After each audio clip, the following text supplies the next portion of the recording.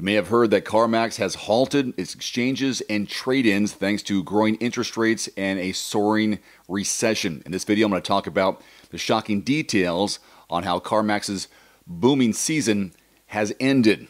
Let's go. All right, the shocking downfall in CarMax's earning figures. According to CarMax Chief Executive Bill Nash, its earnings report for the third quarter of 2022 showed a clear indication of the sales going down.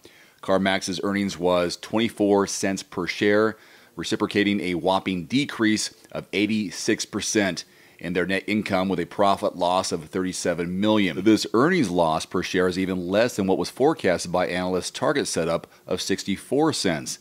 Their stock price also went through a downturn of almost 12% a day, and so their revenue fell to 24%.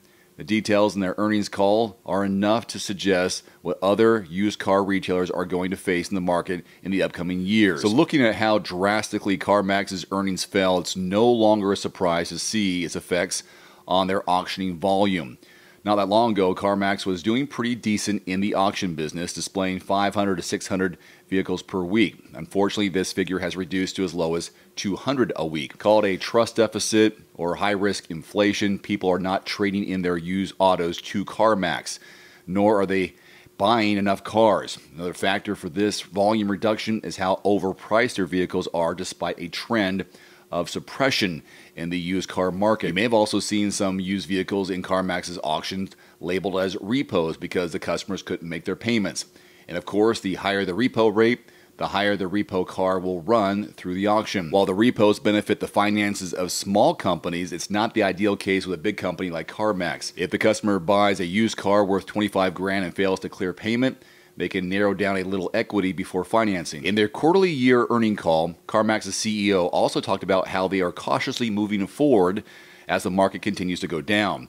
All the depreciating elements are the reason their selling power has gone down to 18%. With this, CarMax's combined sales in wholesale and retail also tumbled down around 28%, downgrading it to 298,000 vehicles last year. Its CEO has blamed the reduction in sales volume on the compromise of shifting units from wholesale to retail stores.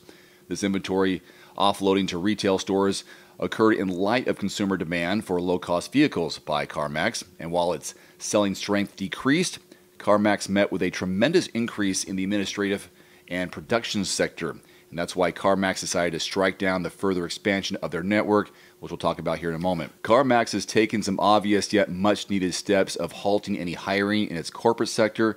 Not only that, but CarMax also paused investing in advertising campaigns for buying used cars from dealers. They know the fact that whatever cars CarMax buys will eventually devalue, and in time of low demand, there is no good deal to consider. As per analytical reports, CarMax has bought 40% fewer vehicles, making around 238,000 cars compared to the previous year.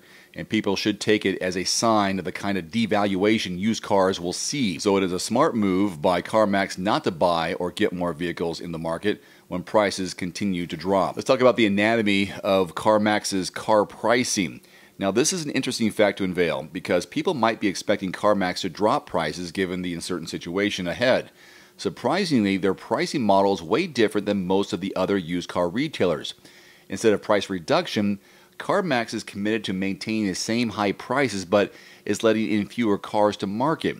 CarMax is quite successful in keeping up its gross profit per unit to approximately $220 with its pricing strategy. Interesting, huh? This strategy may not work in the long run because of their lack of purchasing power and low demand. This is indeed a big time to offer some flexibility in pricing to match the criteria of general affordability.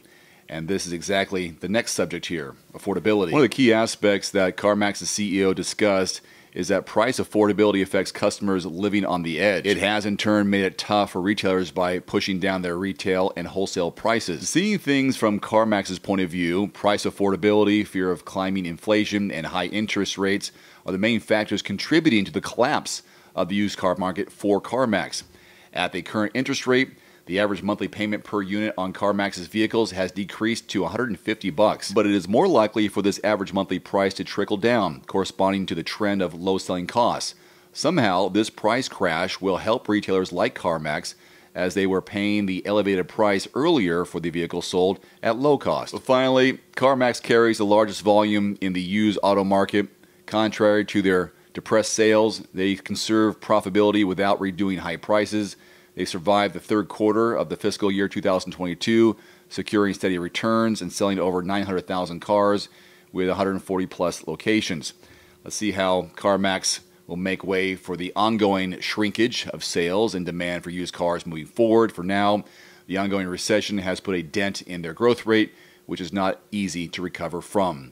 Your thoughts? Leave in the comment section below. Thanks for watching. Please click subscribe and give us a thumbs up. See you next time.